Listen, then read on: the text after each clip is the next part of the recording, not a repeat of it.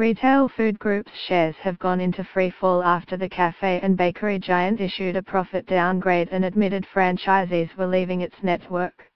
RFG's shares had plunged 22% to $2.05 by 2 p.m. Tuesday, after the company said it expected its first half statutory net profit to fall to $22 million, from $33.5 million in the same period last year. This follows a 7% share price slide on Monday after Fairfax Media reported allegations of widespread wage underpayment in the company's network.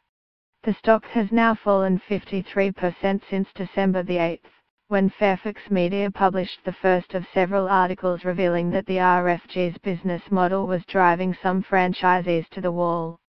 In a trading update released on Tuesday morning, RFG said its Michelle's Patisserie, Brumbies and Gloria Jean's chains were trading below expectations.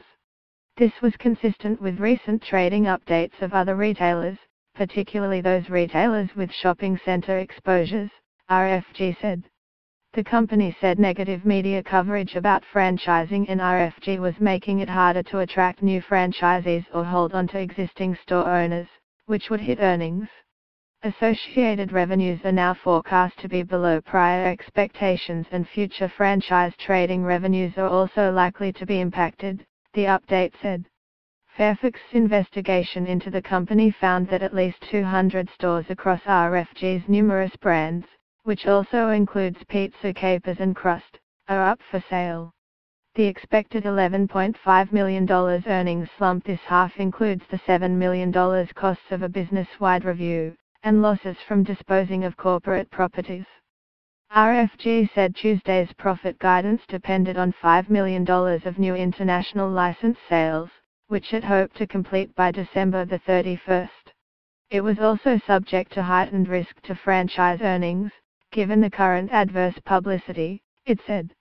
At its full-year results in August, RFG said it anticipated organic growth across all its divisions, and 12 days ago it told the market it stood by its guidance for 6% underlying net profit growth for 2018.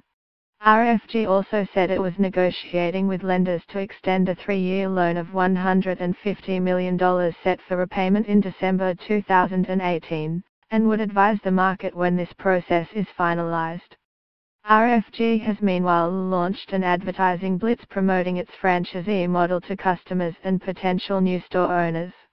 Online advertisements are appearing on several popular websites, which link to profiles of Pizza Capers, Michelle's Patisserie, Brumbies and Crust franchisees, spruik the benefits of running an RFG business. Each profile also explains why the franchisee thinks the local community should support their store. An RFG spokeswoman said the franchisees were not offered incentives of any kind to take part in the campaign, which was intended to remind consumers of the great job our franchisees are doing every day.